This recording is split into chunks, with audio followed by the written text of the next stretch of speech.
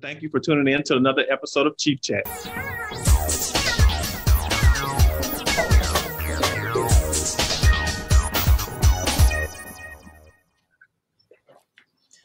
What is up, my exchange family from all over the world, and thank you for tuning in to another episode of Chief Chat. My name is Chief Master Sergeant Kevin Osby, and I'm your Senior Enlisted Advisor for the Army and Air Force Exchange Service. Before we get started with our guest today, I would like to introduce my lovely co-hosts, Leah Matthews and Julie Mitchell. How y'all doing, ladies? Hey, good morning. Hi, How are guys. you? I'm doing wonderful. How was y'all weekend? Long Good. weekend. How about you? It was good. I hope yours was good too. Nope, still looking for another day. Still looking for one more day off of it, but it's all good. But we're back at it with another episode of Chief Chat with an awesome guest. But before we get started, I want to give a shout out to Maurice Matsumuri. He's the host of a podcast called Stoke Meter, and he had me on the show to kind of talk about my career and then talk about the awesome work the Exchange does for our service members and their families. And then he extended his olive branch to bring on one of his personal friends as a guest. And man, we have that guest today. So without further ado, Julie, please introduce him. So today's guest has had film roles in The Valley of Allah, Cloverfield, and Savages. But you probably best know him for his role in the TV series Quantico. But before he hit it big, he served his country in the Army for 4 years in the 3rd Infantry Division, which was the first unit to enter Baghdad back in 2003. We are thrilled to have him here with us today, and please help us give a warm Chief Chat welcome to Jake McLaughlin. Hey. Oh, thanks for having me. We got to introduce you the right way, Jake. Yeah, quite the introduction. Wow, I feel like I'm on the Tonight Show. Good. Well, welcome, Jake, and everybody watching. Drop a note in the comments. Let us know where you're tuning in from. You can leave your questions there too, and we'll read those live. Chief Chats are every week, and we have terrific guests lined up for you this fall. So we want you to turn on your notifications so you don't miss anything. Awesome. So Jake, man, it's great to have you with us today. No, I appreciate you guys having me. I'm happy to be here. Thank you. It's awesome. And then I see your cat is over there pretty busy too. He's over there beating up the couch. Oh, man. Yeah, he's tearing everything up right now. It's just like, I was telling you before I got on that my dad found a cat in the bushes and then brought it up here and gave it to my daughters as a present. So we're stuck with this feral cat running around the house. So whatever, I don't know. Awesome. Not a hill I was going to die on. Exactly. So how have you and your family been doing during the pandemic? Great. Yeah, everything's been really good here. We haven't it hasn't been really bad here in Idaho so much as far as just, with mandates and things like that. We had them at first when all the mask mandates came out, and it was only for a few months, and then I just don't think people really went out very much, and we've done pretty well here in Idaho. The schools, they gave the parents the option to they suggested they wanted to make the kids wear masks, but the parents didn't really want it, so they said, okay, well, the parents get to decide. You get to fill out an opt-out form, so they're given. It's been great. We got COVID back in December. My whole family did, all of us kids. My dad brought it up actually from California and then gave it to us. And so we all got it all at once, thankfully, so we didn't have to keep, leapfrogging with the quarantining like a lot of my neighbors had to do. And so yeah, I mean, everything's been pretty mellow here where I'm at. Yeah. Well, it sounds like Dad's bringing a whole bunch of stuff from California, man. Just yeah, great cats. What's next, I wonder.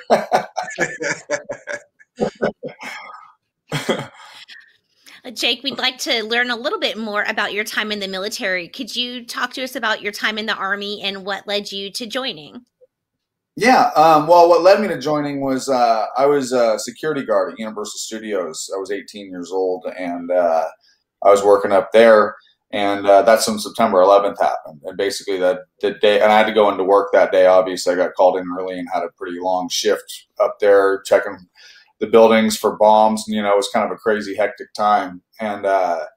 And yeah, so that September 11th happened. The next day, I went down to the recruiter's office and got my paperwork started to go join the infantry.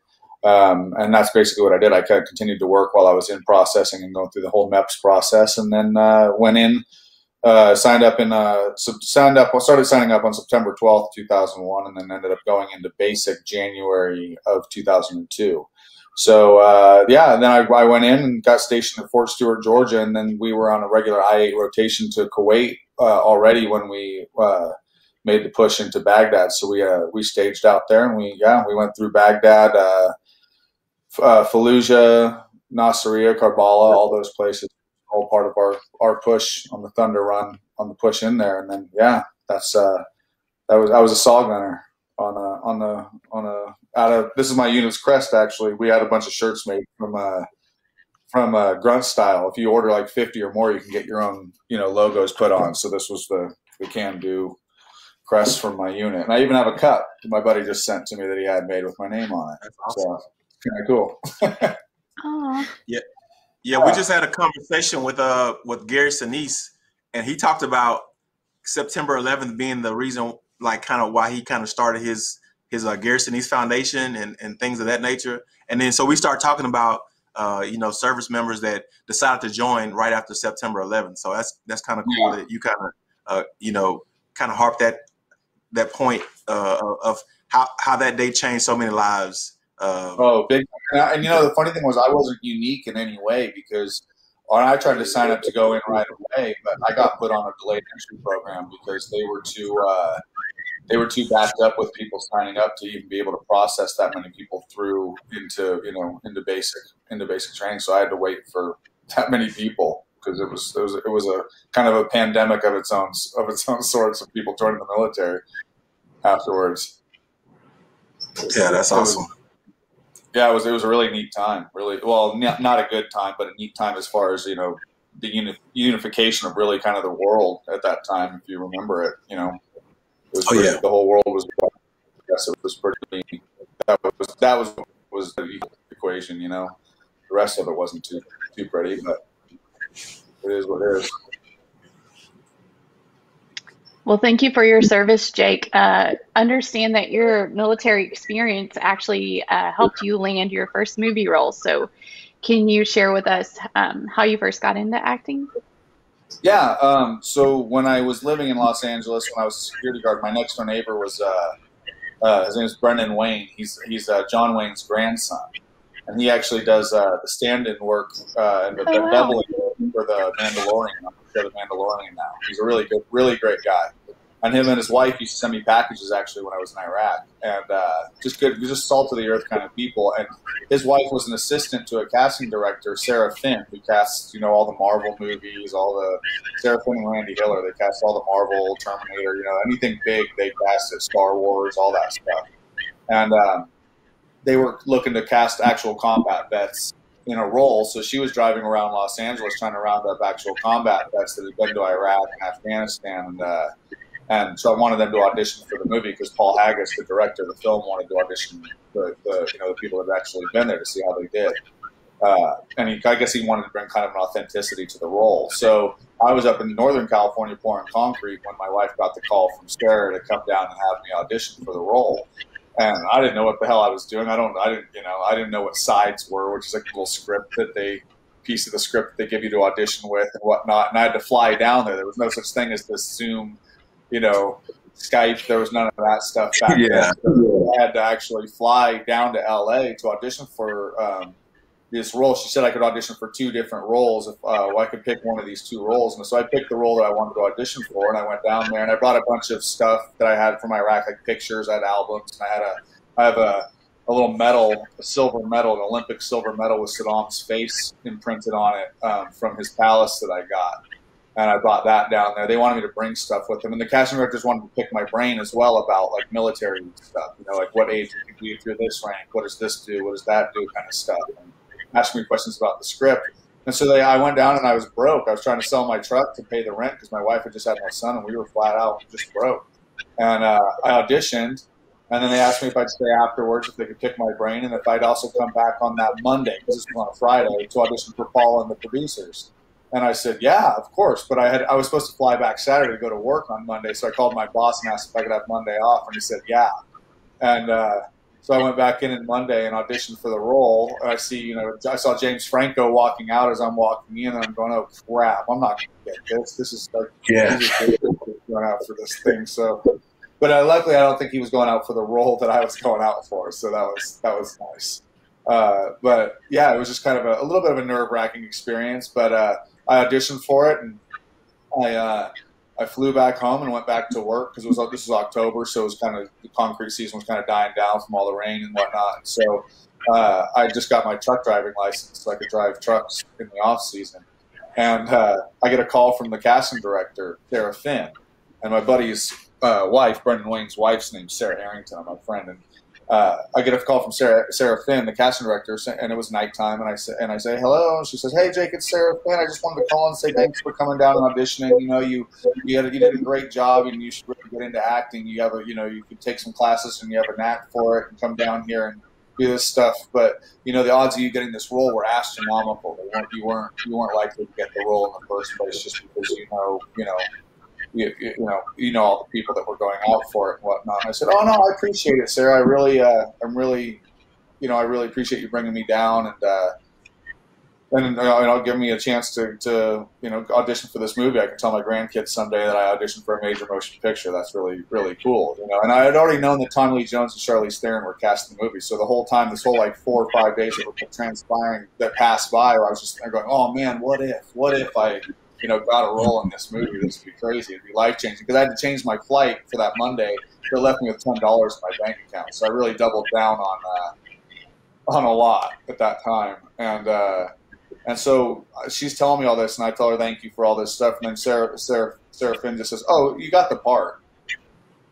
And I said, "What?" She goes, "Congratulations, Jake, you got the part." And then I hear my friend Sarah Arrington and Brandy Weller start laughing on the other line. They were listening in on the phone call. And I go, "Are you serious?" And she goes, "Yes, Jake, congratulations." And I'm like, "What? Are you serious? I love you." I'm like, I love you guys. I start freaking out and going crazy and saying all this stuff. And I don't know what the hell to say, honestly. I don't know exactly what I said, but I know I said I love you to them a few times. And then I ran out to the living room. And, oh, whoops, sorry, that was my kid's dinosaur phone ringtone. Sorry about that. I ran out to the living room. My wife was on the phone with her mom at the time, and I go, "Stephanie, I got the part." And she just drops the phone right then and there and starts crying, and I start crying like a baby and just start, it was just such a really cool moment for me that happened. And then, I got on that, I did that movie, and James Franco was in the movie, and he's, from Palo Alto. He's he's a NorCal boy too, like me, and him and I got along real well. And he hooked me up with his manager, actually, who in turn sent me out to meet with agents. And then, and then I would move down from Chico. I left my wife and the kids up in Chico while I moved down and stayed with my aunt and uncle and did construction work down there while I went on auditions and started trying to give acting a shot and really kind of cut my teeth on a few acting classes with Janet Alhanti. She just passed away this last year, but she was a great teacher. I didn't go to a ton of classes, but what I did go to were great. And I got a boss that let me go to auditions whenever I had them, but I just had to go back to work afterwards. So there were times when I'd be going out for like a lawyer audition, and I'd be covered in paint and concrete and whatever else. And I'd go into the audition, there'd be everybody else, all these good looking dudes, in suits and whatnot, and looking all clean cut and sharp. And I'm covered in,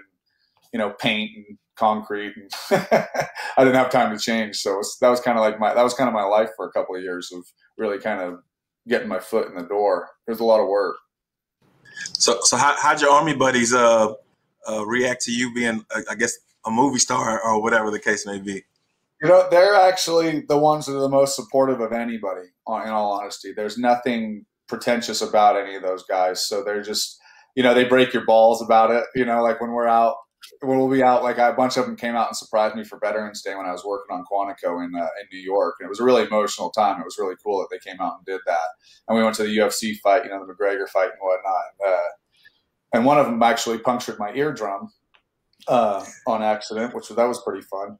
But anyway, no, they've been the most supportive out of anybody. They really have. They break your balls. We'll be out in New York, and people will come up and they'll notice that somebody recognizes me from the show, you know, or whatever's going on, and they'll go out of their way to just go, hey, you recognize him? And like they'll, you know, just go over and do the picture thing. So they like to give me a hard time that way, but it doesn't bother me. I just think it's funny.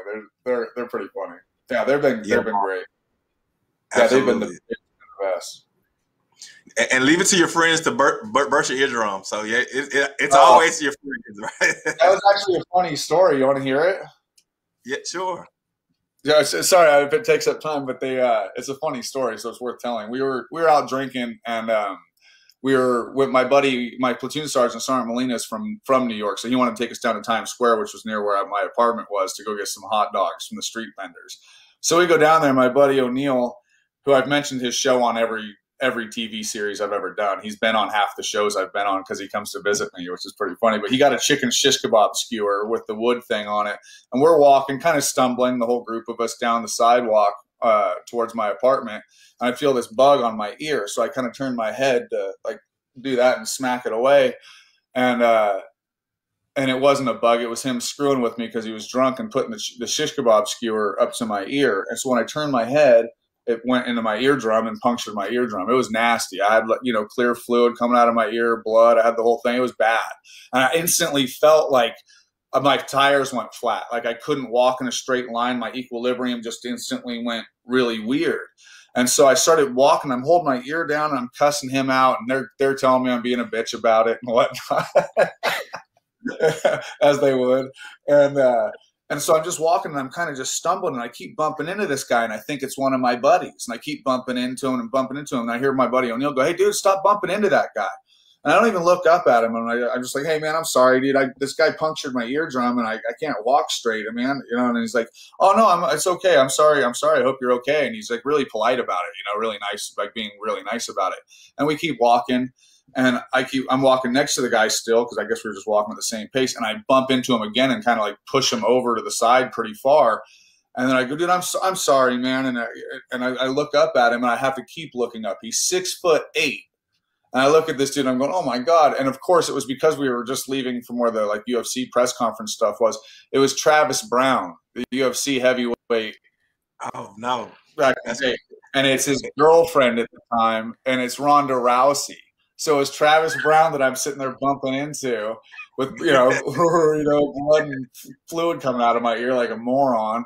And then there's Ronda Rousey next to him with one of her friends. And she recognized me from Quantico. And of course I knew who Travis Brown and Ronda Rousey are because that's I watch UFC, you know, I watch every UFC fight. So it was a pretty funny moment. We got pictures with them and they were all just extremely polite and just really cool. It was a neat little side thing that happened as a result, you know, from getting my eardrum punctured. So again, absolutely. You got pictures of them with your bloody eardrum? That's awesome.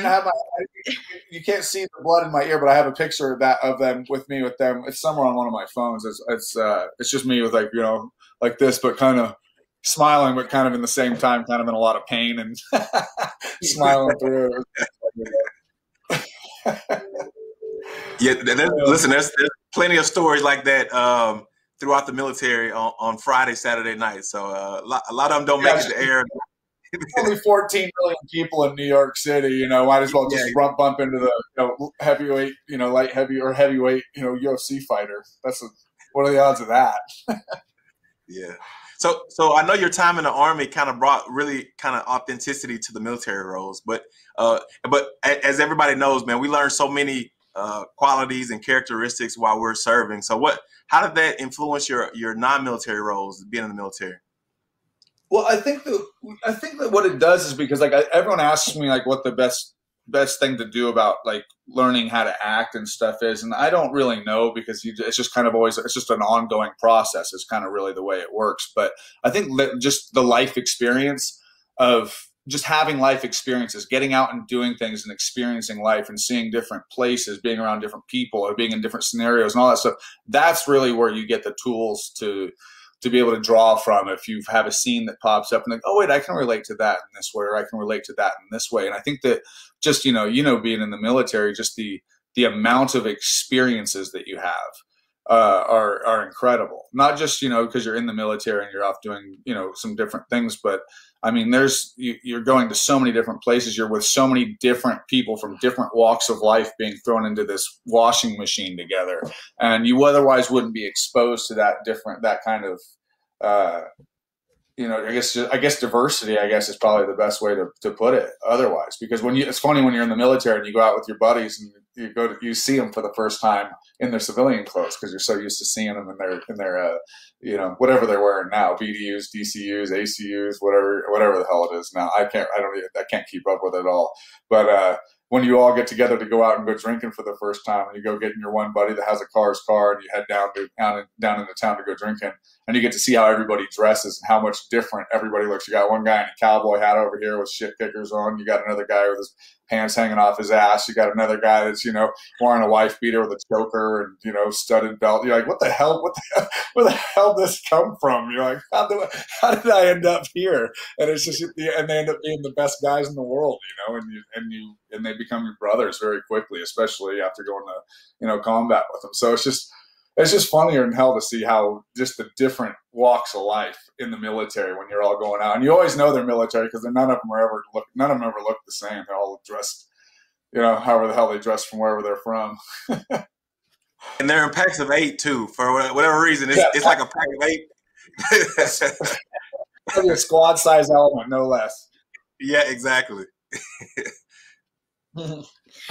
Jake, during your time in the Army, I'm sure you spent some time with the PX. Can you maybe talk about a time that the exchange, or the PX, as Army folks like to call it, was there for you? Yeah, there was. The time that really stood out the most to me was when we went to Kuwait.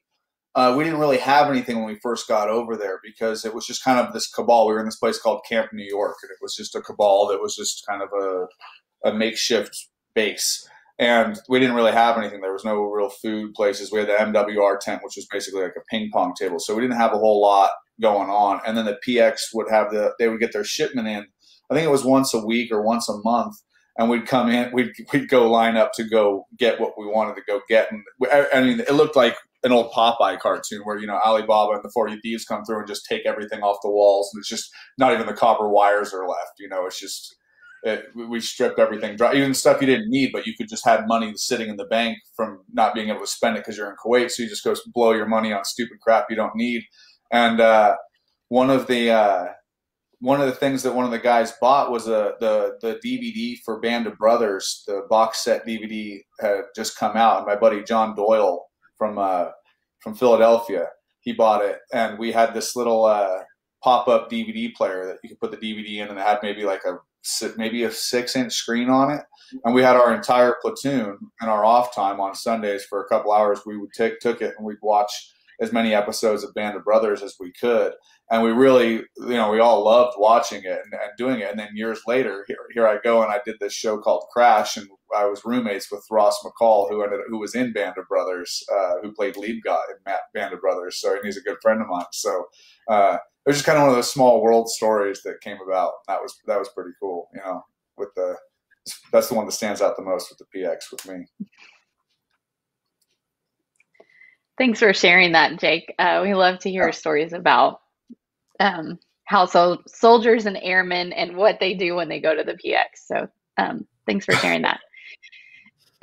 And as you know, we have soldiers, airmen, guardians, sailors, Marines, and Coast Guard members from around the world. They're joining us live today. So do you have any words of inspiration or hope that you can share with the military community?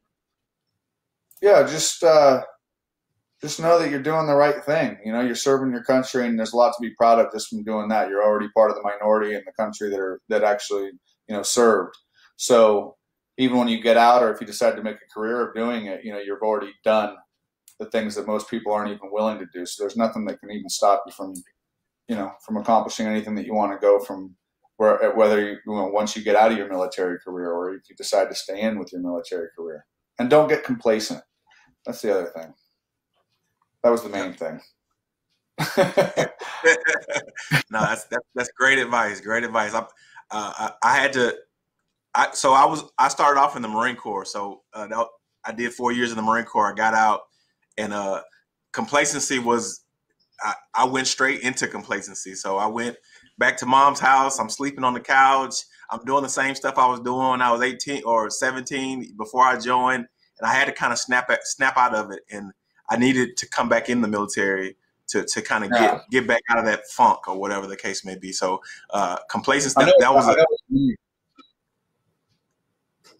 No, sorry, I didn't mean to cut you off. A little bit of a delay. I think there's a little bit. Right. No, it's a crazy thing. And what I mean by that now is like, because I've been, I got into acting and I've gotten to go do like the red carpet things and all that, the glitzy, glamoury kind of stuff. But when I came back from Iraq and we landed in Savannah, and we took the buses to come into Fort Stewart, and we ended up in this little track behind. It's where now the Warriors Walk is, where all the trees that are planted, the soldiers we lost in Iraq and Afghanistan are now. And it's a track, and we parked the buses there, and it was just a row of pine trees, and we had to wear whatever the nicest pair of DCUs that we had at the time were, because we're coming back, so we all looked like crap anyway. And everyone's family, my family wasn't there, but everyone's family was there because it was, I was all the way over on the other side of the country in California. But there was 2,000 people at least in these stands. And it felt like we were at the Olympics. We walked out and broke the lines in the ranks of the formation and made a wider formation walking forward. And the band was playing and the cameras were going off. It was the craziest thing. And I've said to myself, I just don't think there'll ever be a moment that really makes me feel that proud or it was the best feeling I think I've ever had in my life. That feeling of just accomplishment and appreciation that everybody had. It was just an amazing thing. And so that's what I mean by, that you really can do anything that you want once you get out. It just really goes to show you that, again, and what you're doing right now is extremely important, and it'll be the best time of your life. You'll look back on it and you'll think, wow, that as much as it sucked, it really ended up being the best time of my life. And it was, it can suck, or it can be great, or it can be whatever. But even people that, hated being in the military still look back on it and think that was the best time of my life. You know how it goes. Oh yeah, absolutely. Absolutely. So we're going to kind of switch gears back to COVID and how it affected making movies. So I'm sure you had it. You had your experience before, and now how has COVID kind of shaped the movie making process for you? It's been rough. It's been real rough for actors, because first of all, there was nothing being shot. So when I got done doing Quantico, I wanted to take a year off just to be with my family because I had missed so much. I was gone filming so much, 10 months out of the year for that show, hours and hours and hours a day. And so I wanted to take a year off. So I took a year off, and then right when I was getting ready to go back to work, I had to go in and have 2 back surgeries, within months of each other. And so that took another, 8 months or so out of my being my ability to go back to work. And then COVID hit. In fact, my second back surgery I got the day before they cut off elective surgeries because of COVID. So then the lockdown happened and all that happened. Movie industry shut down. So it's effectively been a really rough 2 years, 2.5, 3 years for me, really, as far as getting work. And then another thing is that with the Screen Actors Guild, they don't count residuals as income. So the money that you make off of the sales of movies or DVD sales or online purchases and stuff that you normally get, SAG doesn't count that towards income for the year, which can be sometimes fairly decent or significant. And so because nobody was working, the way that the health insurance for Screen Actors Guild works is it works in quarters and periods. And so nobody was working. So there was effectively, I think, I heard 12,000 actors that completely lost their health insurance and stuff like that. So there was a lot of, that was a pretty rough one, to take that hit because we've been paying into it for so long, for the stuff. You're like, wait a second, I thought you guys are supposed to be looking out for us. This is what this kind of stuff's for, you're like, but I don't know, guess not. And they came up with a different program that was a bit more, reasonable, but it was a little bit too little too late is really what happened. So yeah, it's really and now it's kind of back on the upswing of things going on. It did a lot of things that were kind of good for the TV industry because it put so many butts in seats at home watching TV, during COVID. People were sitting around watching TV with their families and stuff. A lot of parents were forced to actually spend time with their kids. That's true. Very true. Yeah. So yeah, it's been pretty bad. It's been pretty, and then like so. I did this project this summer in Louisiana, and I had to test every single day for COVID, even on my days off. I wasn't allowed to start working until my results came back, and you know you had to wear a mask everywhere and everywhere you went, anywhere you went, everywhere you went, except for right when you were not doing the scene, you take the mask off and then you start filming. But every day you got to go in and do the nasal swab test and do that. That made it even on your days off, it made it a bit of a pain in the ass. I'll be honest with you. It was. Oh yeah, pretty I can imagine. Just the actors. That was every single crew member.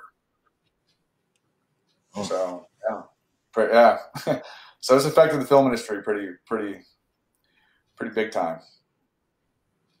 So you've been acting for several years. Is there a favorite role you have, and why? I mean, I always have an affinity for the first role I ever played, just because there was so many different it was such a new experience for me, and it was such a neat time in my life. It was such a it was really magical actually for me.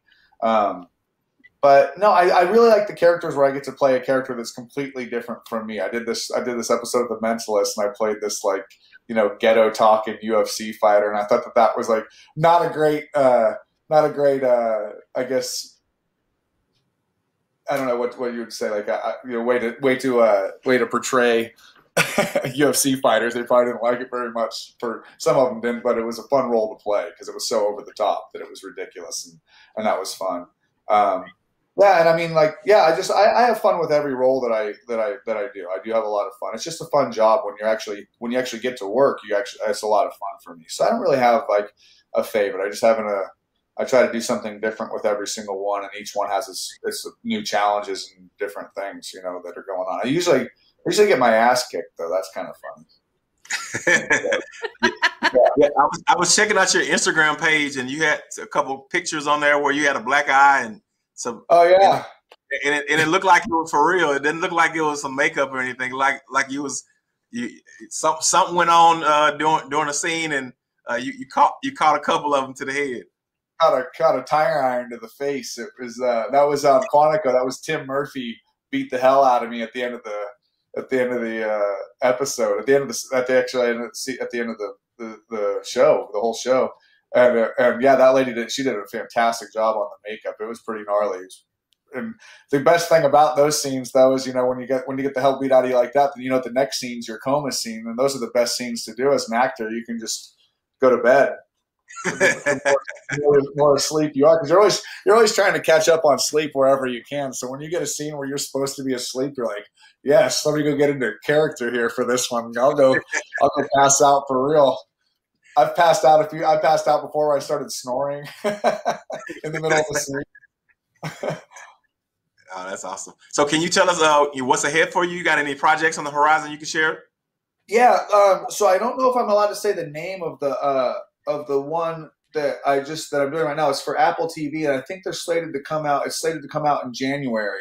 And it was called, they changed the name of it, but it was called In with the Devil. And it's based on a true story, and it has Paul Walter Hauser's in it, Greg Kinnear, Joel Edgerton's in it. It's got Ray Liotta's in it. It's got a really cool cast, and it's based on a true story about a serial killer, and it's a limited series, sort of like The Night of or True Detective, and it's in that vein. I think it's 4 episodes, and then you should check it out, because everything that I saw from what I saw out there and the scenes that we had it was absolutely fantastic. And Dennis Lehane wrote it, who did Shutter Island. He did that film The Drop.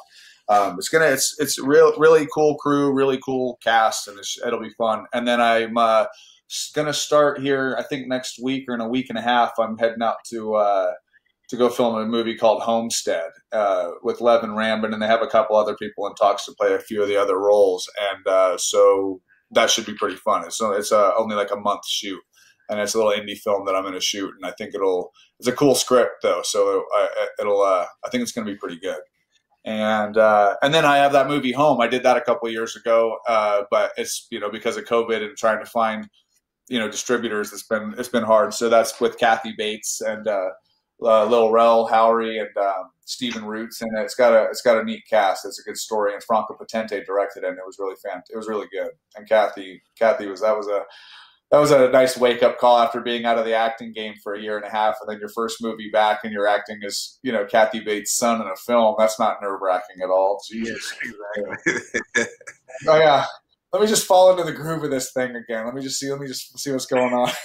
But it was great because she's so good. It made it so easy for me to just fall right back into just being comfortable and really free to explore, the scenes and do the scenes that we were doing. And we had some really cool stuff come out of it. It was cool. It was really fun.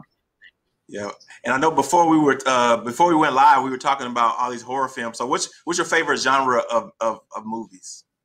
My favorite genre is probably, I'm going to say 80s sci-fi would be my favorite. Yeah, 80s, 90s. I like 80s, 90s sci-fi. I mean, it's hard to say that any specific genre just because I love all movies of all different eras.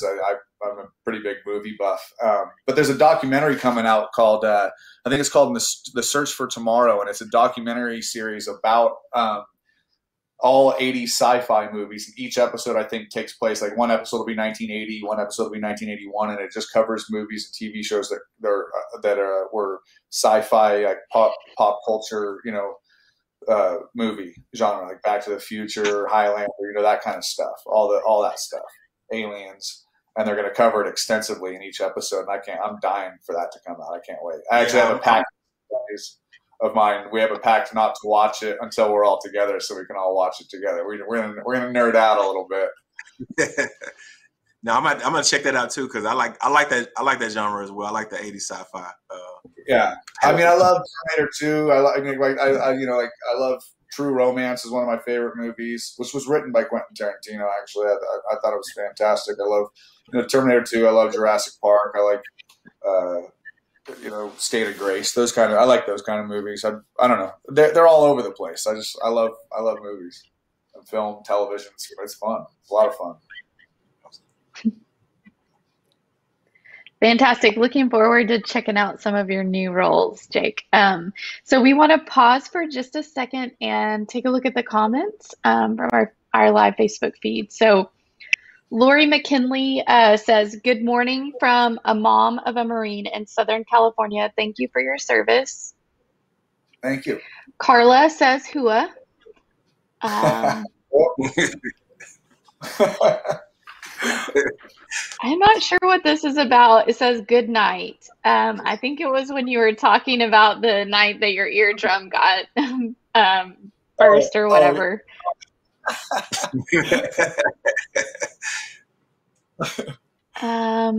Okay, so Carla also says, well said, don't get complacent in anything. So that's great advice for everybody. And then there's a couple people saying hi from Chiefs page 2. Let me go. Janice says hello from Colorado Springs. And then Tori says, I watched that show. It was cool to learn that he was a veteran. Oh, well, thank you. Yeah. You go. You have a lot of fans out there today. Yeah, it's pretty fun. No, thank you guys. Thanks for listening to it too. It's been a while since I've done an actual podcast, but it's like auditions now are all done through the Zoom thing, so it's a weird process because it's like every audition is almost like you're in a teleconference, every scene. It's a weird new thing to try to learn how to do. You mentioned all of the new projects that you're working on. Is there some place where our viewers can go to kind of keep up with you? Do you have a website or any social channels we can follow along on? The only thing I have is Instagram. It's Jake A. McLaughlin. It's at Jake A. McLaughlin. Yeah, at Jake A. McLaughlin. I'm not on it a ton. I'm on it, maybe 2 minutes a day, if that. Sometimes if you averaged it out, but that's not the only thing I can think of that you could follow me on there. I probably should be a little bit better about that stuff. It is part of my career, I guess. No, Jake, man, you stay who you are, brother, because you're the outdoorsy and I'm in the moment and not like caught up on your phone and all this digital world. And so don't ever change. Even if it makes it difficult to get into Zoom meetings and all this other stuff, just be yourself.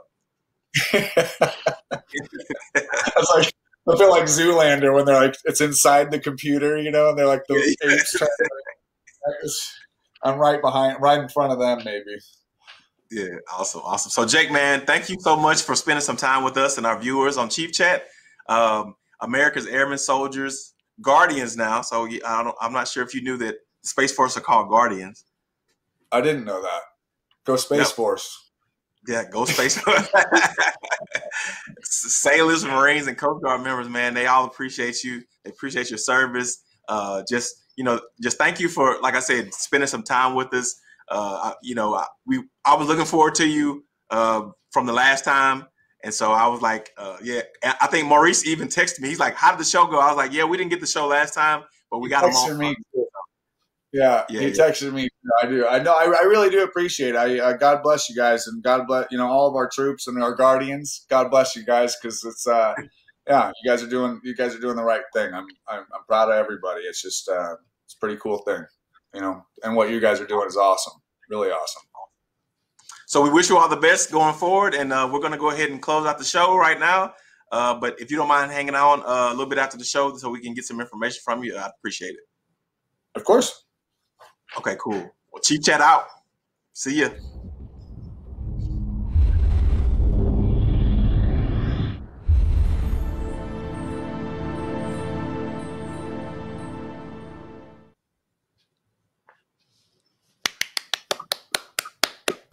Awesome. Thank you, Jake.